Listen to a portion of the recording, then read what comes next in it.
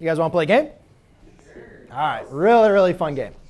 So if you guys remember when we were graphing trigonometric functions, I told you guys graphing is very important to understand what the function looks like, right? You don't necessarily, I didn't require a lot of graphing to be done, but I thought it was very important for us to understand which graph is which graph. So let's maybe see if we can identify which graph is which graph. This graph would represent the sine, cosine,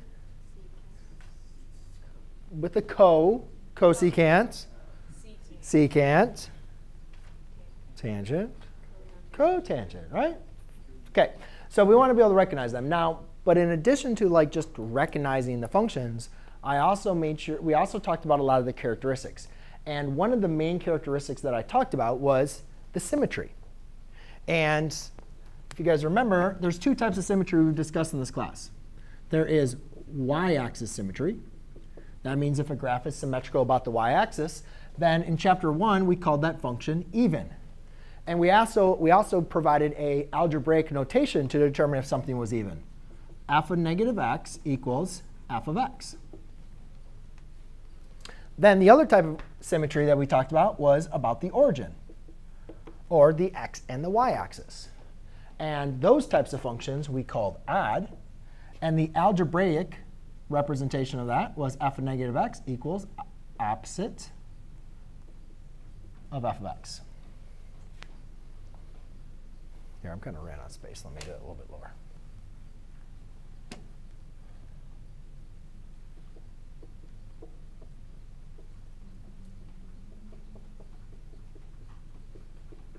Yes? Yes, yes, good. OK, so let's go ahead and identify then which of these functions are even or odd. I think I talked about them every single time we did one of these graphs, but maybe I forgot. So let's look at sine. I think the easiest thing to do is see if it's reflected about the y-axis. So you take this graph, reflected about the y-axis. Do you get the same graph? No. So let's check origin. Reflected about the y-axis, reflected about the x. And then we notice that it is odd, because it is symmetrical about the origin. So what that means is, if it's symmetrical about the origin, then this applies. Right? Now, I don't need to use f of x anymore, because I actually have a function here. We said that this is the graph of sine of x. So sine of negative theta is equal to negative sine of theta. Now, you know what? We should probably be careful, though, because are we really sure? So you could either think of the unit circle, if you want to, or look at the graph. Sine of pi halves is 1. Sine of negative pi halves, think unit circle, is negative 1. So is the sine of negative pi halves equal to the opposite of the sine of pi halves?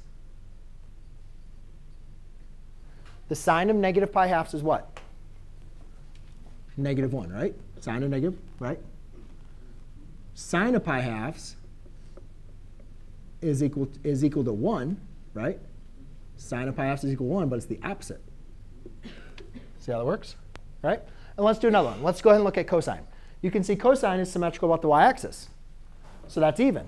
So using this notation, f of negative x equals f of x, we could say cosine of negative theta is equal to the cosine of theta. Now, again, I don't want to take anything for granted. Let's check some angles. This is pi. This is negative pi, if you know the unit circle. At pi, we're given negative 1.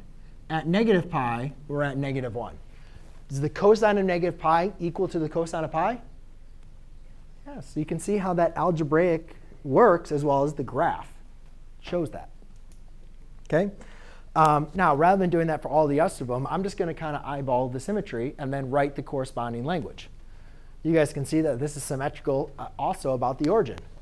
So we could say cosecant of negative theta is equal to negative cosecant of theta. You can see secant is symmetrical about the y-axis. So secant of negative theta is equal to secant of theta. Tangent is reflective about the origin, so that's odd. So therefore, we have tangent of negative theta is equal to negative tangent of theta. And cotangent's not as easy to recognize. So that's why I drew 2 periods for cotangent. But by drawing 2 periods, you can see it doesn't have symmetry about the y-axis. But actually, it does have symmetry about the origin.